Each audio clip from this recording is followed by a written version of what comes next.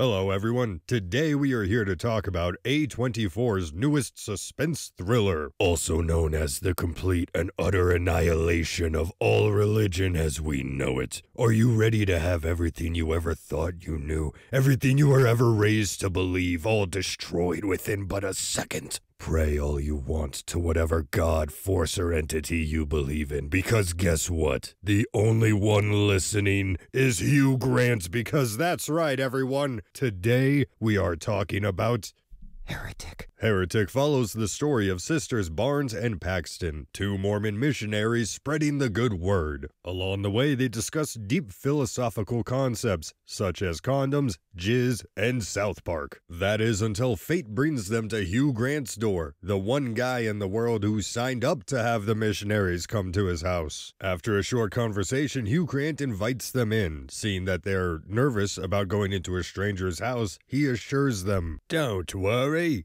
there's blueberry pie." Now that he has them inside, he starts asking the real questions about Mormonism, about all religion. He points out the contradictions of religion, the similarities between the mainstream ones. He's busting out Monopoly boards. He looks them right in the eye and says, "Mormonism is the Bob Ross edition." It is about as intense as a philosophical conversation about belief and religion can be, with a great performance by Hugh Grant and the missionary girls. This is also by far the best part of the movie. This short 20 to 30 minutes or so is really well acted and very interesting to watch. You keep asking yourself, where's it gonna go? This mystery's fantastic. What is this guy trying to prove? And ultimately, that is the question of the movie. What is Hugh Grant doing all of this for? Is he just a dick? Is he trying to experiment like they keep hinting at throughout the movie? What does blueberry pie have to do with everything? Well, get ready, because once it gets into the second act, this is A24 after all, so it's got to get weird with things. Because in the second act, Hugh Grant locks them in his basement, and it kind of becomes like an escape room out of nowhere. They have to figure out how to get out of there while he's watching, and he just keeps sending old ladies who are bringing them blueberry pie, and they just eat the blueberry pie, and he's like, "Do you like how she eats it? Do you think, would you like some pie?" And he's speaking on the intercom the whole time.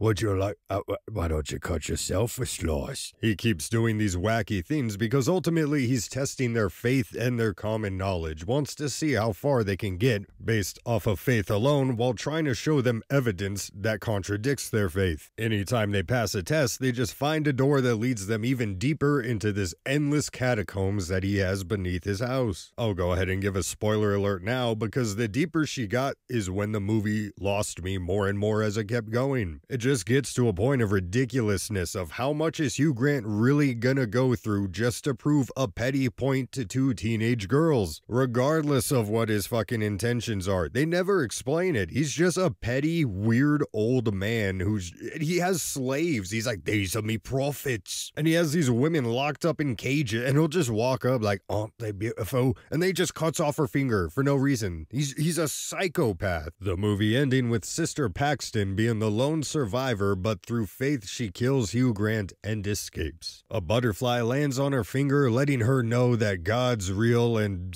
Mormonism is the truth, just like South Park said. Which is why, even though I had some nitpicks with the movie, I can appreciate a good film when I see one. So this movie gets an official check it out in theaters. Go pay full price. Don't be a heretic out of 10. Thanks for watching, everyone.